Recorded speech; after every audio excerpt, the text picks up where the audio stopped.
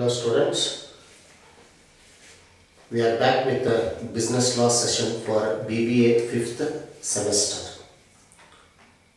So we were discussing about the essentials of valid contract. In that, here the persons who are capable or competent to contract, we were making the discussions. So the first one we had studied. Here the person who is eligible to make a contract, that is a major. So first thing is the age factor that has been mentioned by the law, that he must have attained the age of 18 years. The persons below 18 years, they have been termed as a minor, and because of their immaturity of the mind, they are barred from entering into a contract. They cannot make a contract. And what is the law laid down in the Contract Act? Here we have studied here relating to the minor. So there are different laws. Whether a minor can be a promisor or not here, or whether here he can be a promisee or not, whether he can become a partner in a firm or not, whether he can take the shares of a company or not. We have studied under various circumstances what is the position of the minor in the law. That is what we have discussed, law relating to the minor, and that is the important question, and that can be asked for 10 marks. That is a 10 marks question rating. So the first criteria we have already studied, the capacity of the contract. So he must be a major. We have studied about the law relating to minor. So what is the effect of the agreements entered into by a minor? That here we have covered this aspect. It's a 10 marks question. Now coming to here the other two aspects, we will try to wind up this. The person must be of sound mind. The sound person. Sound person means he must be of sound mind.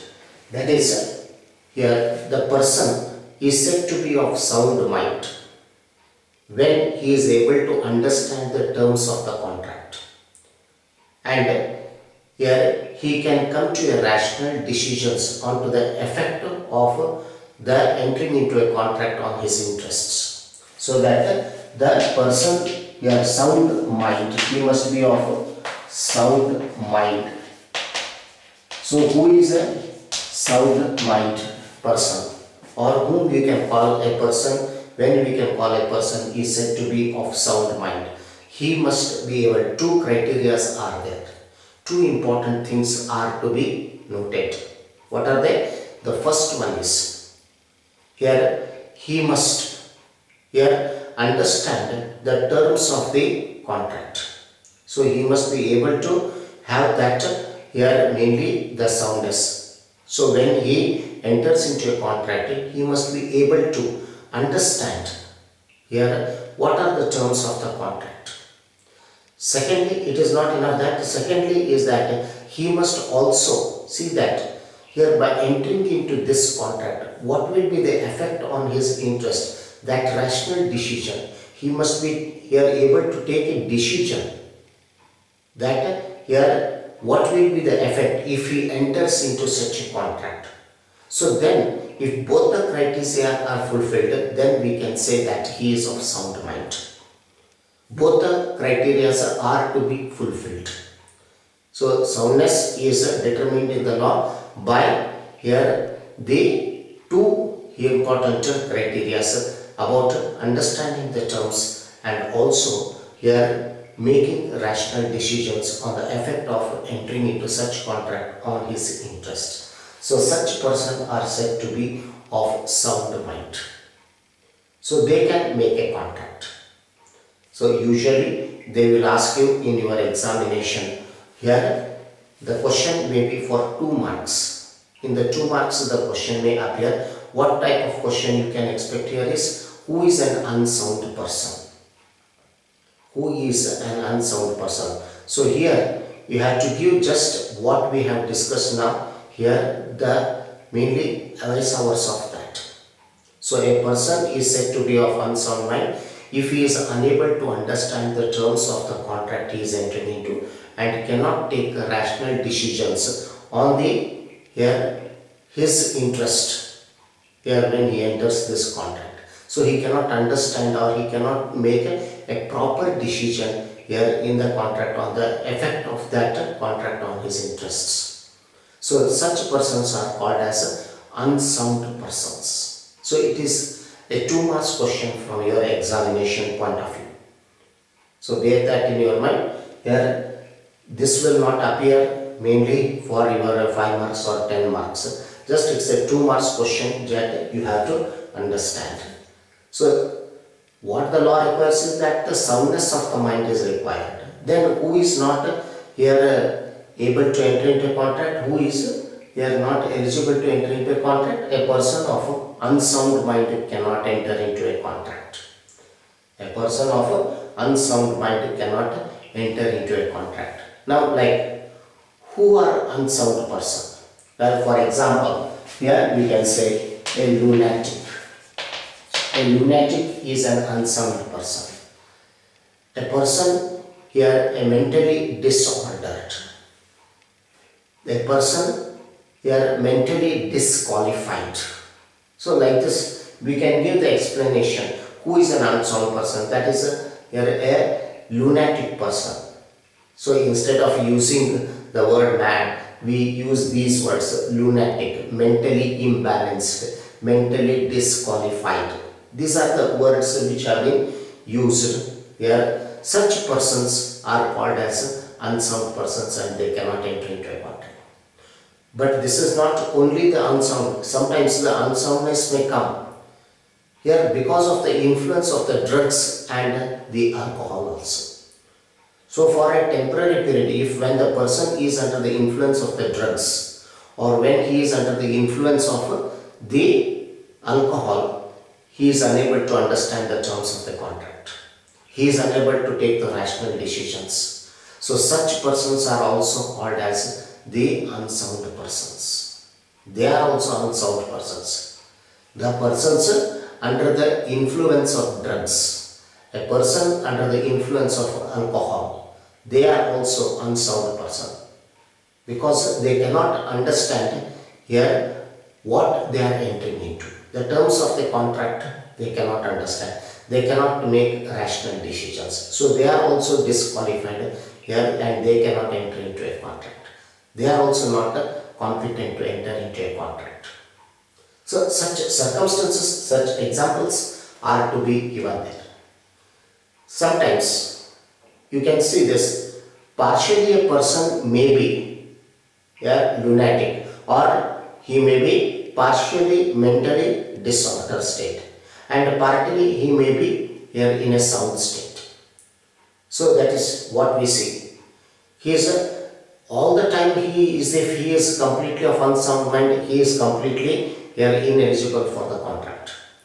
But sometimes what happens is a person who is mentally imbalanced can be for some time, he may be here of sound person. So what the law says, when he is of a sound mind, here any contract entered by him is valid. Because soundness is there, he can understand the terms of the contract, he can take the rational decisions.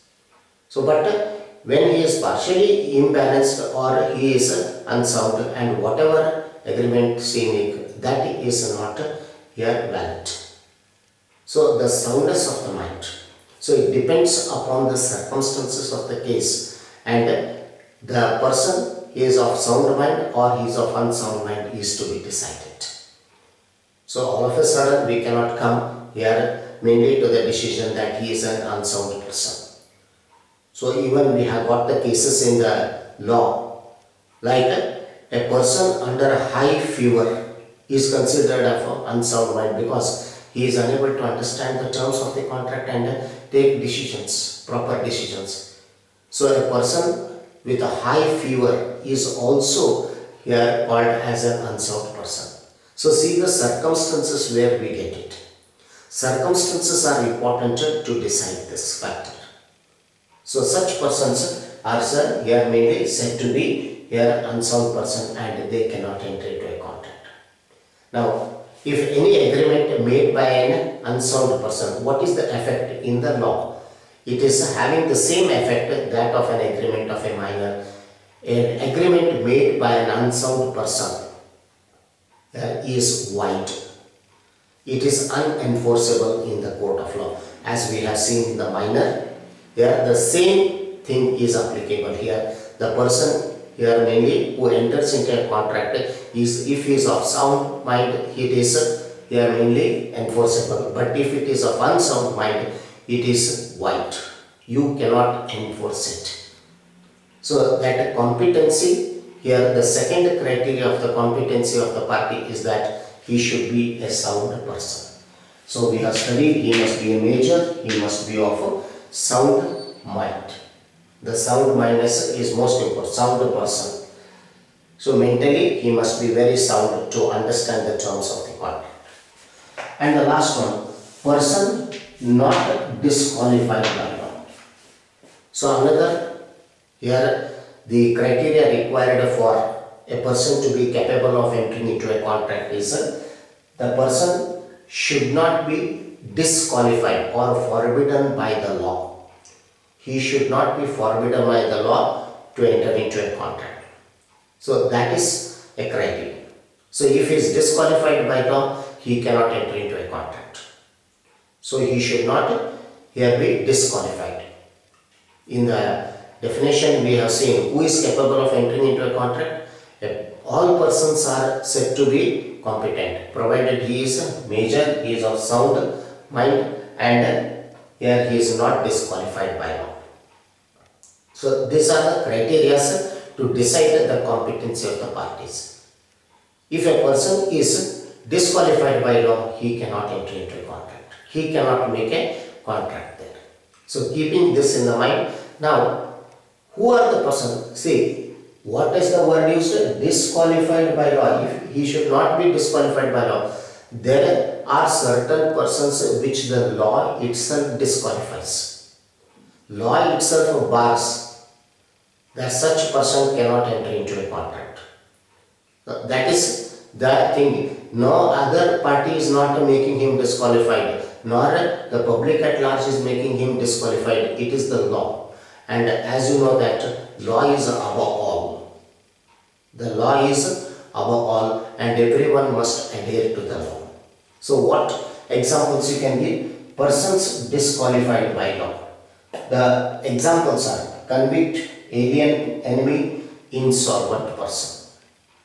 All these can be asked for 2 marks question in your examination. There are 2 marks question.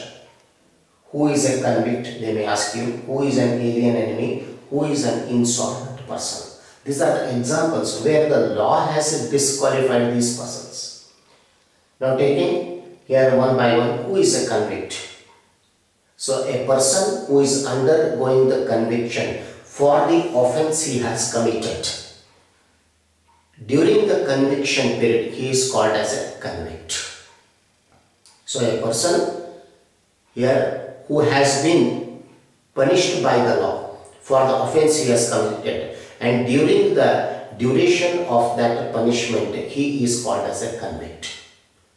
Now don't be under the impression that when a trial is going on him, he cannot be a convict, because still the law has not declared him as a convict. He has been not punished for his offense.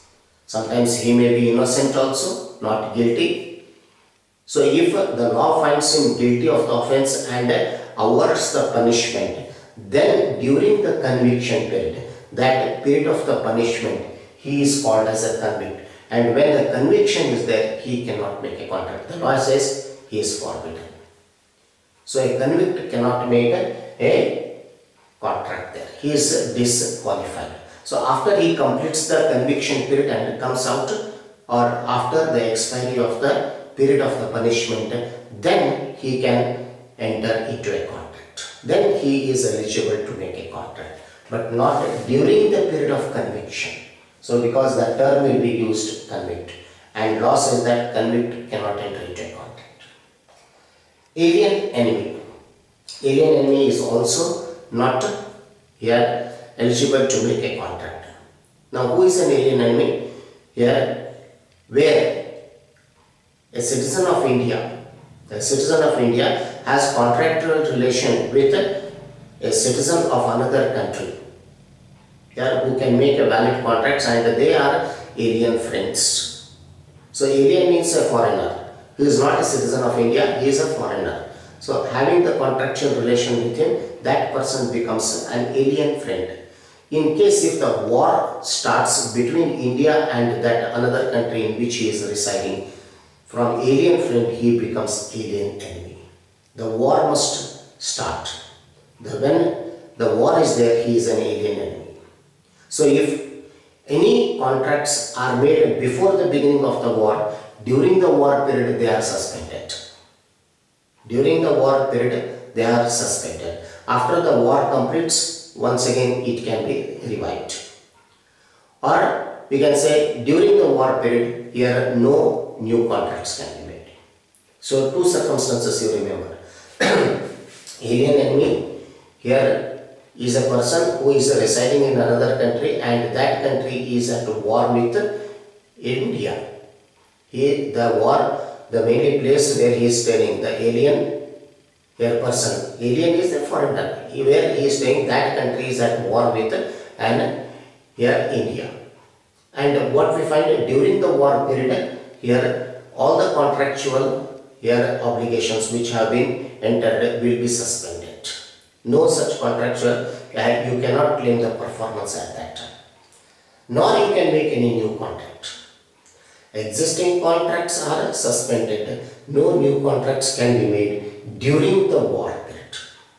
So once the war is completed, you can make the new contracts and also you can revive your old contracts. So alien enemy is barred from entering into a contract by the law itself. By the law itself. And last, one more example. Who is an insolvent person?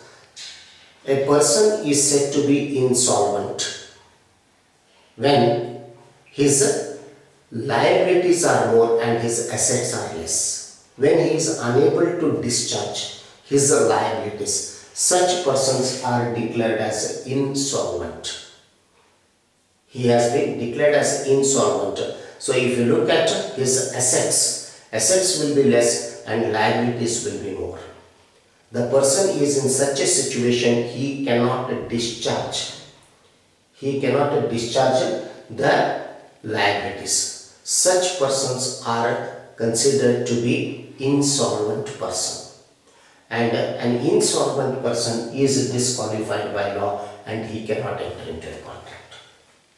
So such examples you have to give. The examples are very necessary here when you make such a statement. Who are the persons disqualified? Like the example, a convict is here disqualified, an alien enemy is disqualified, an insolvent person. But remember, a person may be insolvent, but he may become solvent when he has that ability to discharge his liabilities. So he becomes here solvent. So that insolvency vanishes. And when he is solvent, he can make the contracts. But during the insolvency, he cannot make any contracts. No contracts can be made by such person during the insolvency. So these persons are disqualified from entering into a contract. Who has disqualified them? The law itself has disqualified them. So these are the three important factors what we have to see. The capacity to contract. So a person must be here major, he should be of sound person, he should be of sound mind, and he should not be disqualified by law. So if he is disqualified expressly by law, he cannot make a contract. So who was disqualified? These examples we have seen. So this is here another important here element to be noticed in the validity of a contract. If the person is incompetent to make a contract, if the person making a contract here does not fulfill these criteria, if he is not a major, if he is not a sound person, if he has been disqualified by law, then he cannot enter into a contract. He cannot make the contract there. So keep here, these are the persons, and the law relating to the minor is most important from your examination, which is a 10 marks question, whereas the soundness, who is a sound person or who is an unsound person, and persons disqualified by law, here these can be asked for 2 marks questions. So keeping this, here we are completing one more element, that is competency of the parties. In my next session, I will start with another important element, consideration, which is also called as the very primary and nucleus of the contract. That we will be continuing in the next session. Thank you.